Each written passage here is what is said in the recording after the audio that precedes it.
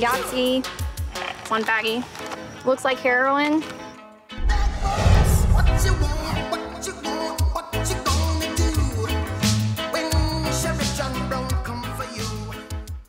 I conducted a traffic stop on a vehicle that had one working headlight. I made contact with the driver and 2 other occupants. You know you have a headlight out? Yes, ma'am. Is that why you put on your brights? Yes, that's why I have my brights on, because the headlight's Okay, out. all right. Do you have anything illegal, any narcotics, any syringes, anything like that? Am I gonna find anything inside this car? No, ma'am. All right, Patrick, do you mind if I search your vehicle? I don't have anything in this car. Okay. So. It's a yes or no, Patrick. Do you mind if I search your vehicle? There's not really a reason. I don't really see. All right, just go ahead and relax. Just keep your hands on top of the steering wheel for me. Can I shut the door? No, we're gonna keep the door open for right now, okay? The driver became very fidgety. I called for backup, and once my assistants had arrived, I had made contact again with the occupants inside the vehicle. The back passenger had seen the driver reach around during the traffic stop and place what looked to be narcotics inside the back driver's side pocket. What happened after I had walked away from the vehicle? We had other deputies up there, but you know, obviously we're all human. What happened after that? As far as, did he reach around anywhere? He reached around when you were pulling up. Okay, so he did reach around, oh, when I pulled up in the vehicle.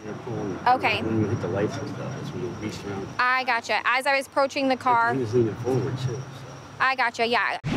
I'd asked for a narcotics canine to arrive on scene. Our canine had arrived on scene and did an open air sniff, and the canine had actually alerted to the scent of narcotics coming out of the vehicle.